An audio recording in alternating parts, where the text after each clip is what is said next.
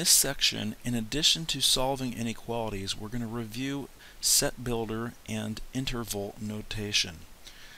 We see our first inequality here, and we want to isolate the variable on the left-hand side. So we will begin by subtracting 1 on each side. This will give us negative 8t on the left and 16 on the right. Whenever we multiply or divide each side of an inequality by a negative number, and in this case we're dividing by negative 8, we need to change the direction of the inequality. Here we are going to get t is now greater than negative 2.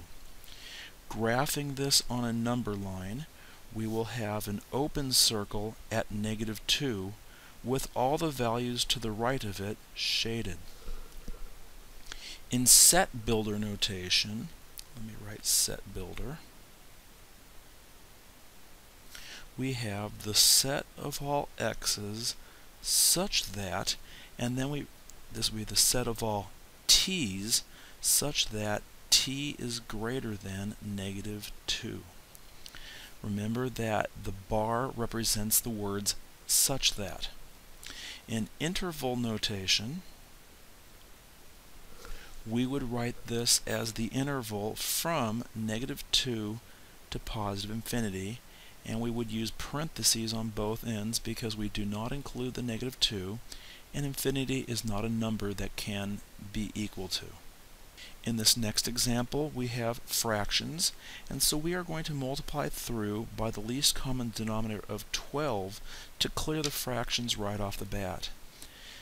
In the first fraction, the 12 cancels with the 4, leaving 3. So we have 3 times y plus 3 minus, and then the 12 cancels with the 6, leaving 2 times the 3y plus 1, which is in the numerator, is greater than negative 1. Negative 1 is what is left after the 12s cancel. Now we are going to do some distribution on the left-hand side of the equation.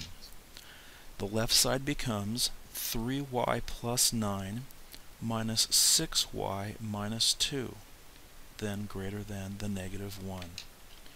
We will then combine like terms on the left side of the equation. This leaves us with negative 3y plus 7 is greater than negative 1. And then we subtract 7 on each side. This gives us negative 3y is greater than negative 8. Again, we are going to divide by a negative number on each side of the equation, which is going to have us change the direction of the inequality. We now have y is less than 8/3.